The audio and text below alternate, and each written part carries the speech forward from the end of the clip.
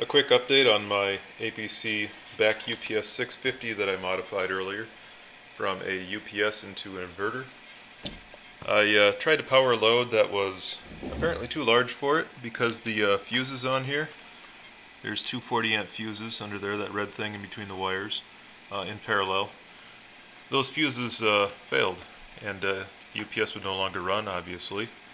So I went in here and just soldered some wire across the fuses right here, and I'm going to see how that works out. It's not a great idea maybe to bypass the fusing. That's your safety to avoid a catastrophic failure that would short circuit your batteries. If there's a problem in here, maybe if the power transistors fail again or something. But looking at the circuit board, it doesn't look like a very robust circuit board, and I'm pretty sure that the traces would burn off this board long before the battery did anything terrible, so I think I'm satisfied with this. It won't protect other things in the UPS, so if something does go wrong, this will probably be destroyed permanently, but I'll take that risk. So with that, these wires soldered in here, I'll get a close-up of it so you can see. Hopefully it'll work again. There's my rather messy soldering job on there. I just used some pre-tinned wire that I had on hand. That should be able to handle the 80 amps or so that this thing needs to handle. But I guess I'll see. I have that wire soldered in place of the fuse to repair it, and have the UPS back together here. And I'm just going to run another little test with the equipment sitting here on the table, just out of curiosity, and I thought I'd record this and show you what I'm doing in case somebody's interested. But I have my inverter here connected to this battery, and I also have this is another project that I was working on a couple of weeks ago. Didn't record that, but this is whatever it says on the cover here. What it ends up being is a battery charger. It's a little bit more complicated than that. You can look up the model number DLS45 for more details, but basically it's a 45 amp power supply battery charger, and I put this little ammeter on it just so I could see what it's doing. Works pretty nicely, really. It's a nice battery charger. But so I have that clamped up to the battery here just to give it a little bit more capacity, and my load for this test is going to be this electric heater that I've used in some of my other videos. If I put this on low, it is about 600 watts, and I've checked with a clamp meter what this UPS draws from the battery at that 600 watt load, and it takes about 60 to 65 amps of load through the input cables there. So this limits to 45 amps. The remaining 15 will come out of this battery, and basically I have this connected up so that my battery will last much longer and it doesn't damage the battery as much because it doesn't cycle as deeply.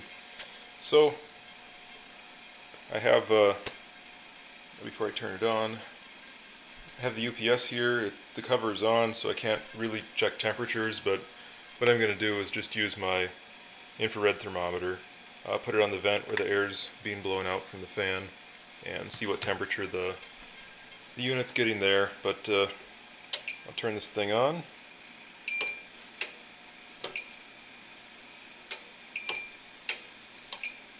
It doesn't turn on for some reason.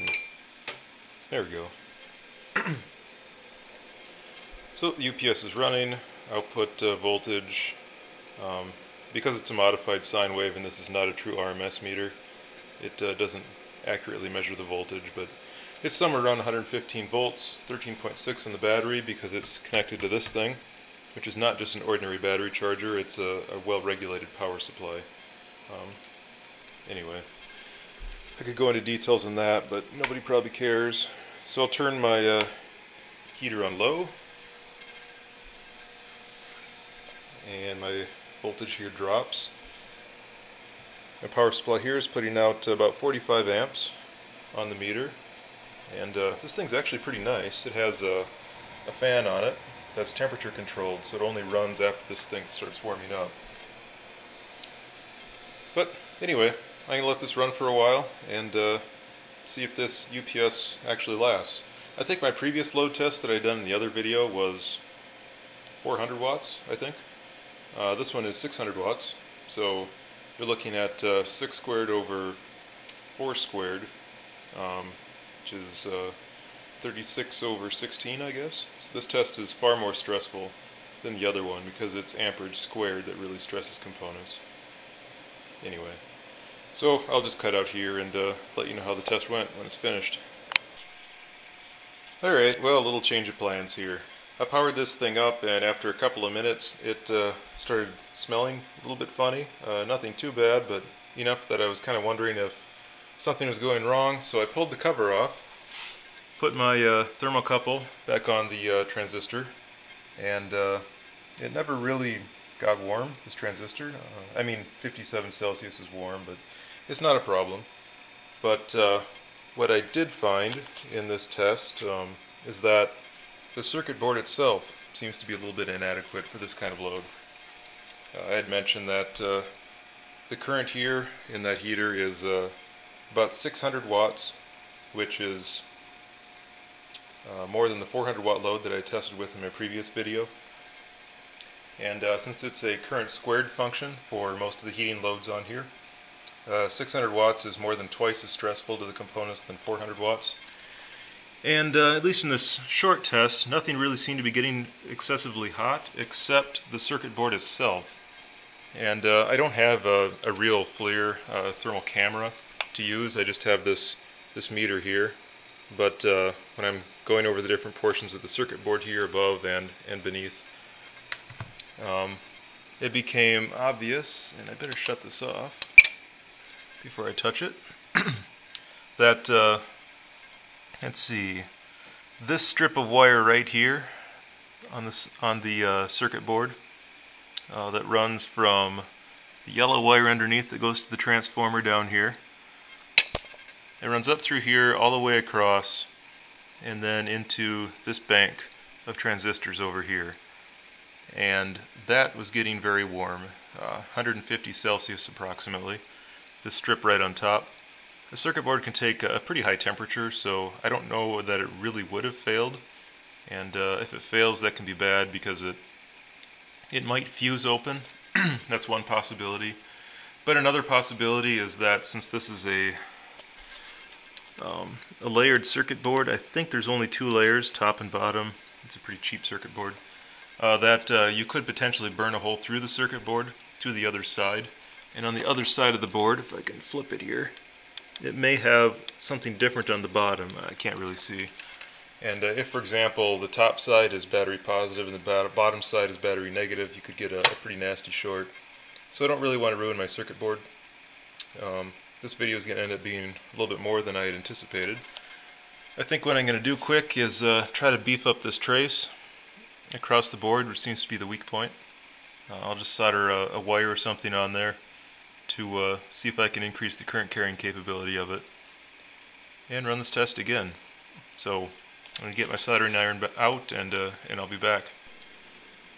You couldn't really see it from the other angle, but from this side I have a flashlight that I'm just shining through the circuit board so you can see the traces on both sides at the same time. From the battery input, which is this yellow connector, if I can point and I can't. It's this yellow connector on the right side there, going through those 2 fuses which are blown that I now bypassed. There's just a pretty thick piece of copper going between all of those, so that's not a problem. Into the transformer there's those 2 purple wires. Those are plenty heavy, so that's not a problem. And the output of the transformer comes to this side with a yellow and a white wire. The yellow one, you can see, goes through that very narrow trace and runs all the way across the board on the top and bottom of the circuit board over to, maybe this angle shows it better. Yeah, there we go. So it comes out of there into that connector through the very top side where it says solder side no parts, through that little trace all the way over into that big hunk of copper there. And that's just way too small. The other side of the transformer down here has a lot more copper. That connector on the right side where it says white 1, J8. That one should be thick enough. I think we can get 60 amps through that without a problem, but this top one I can't.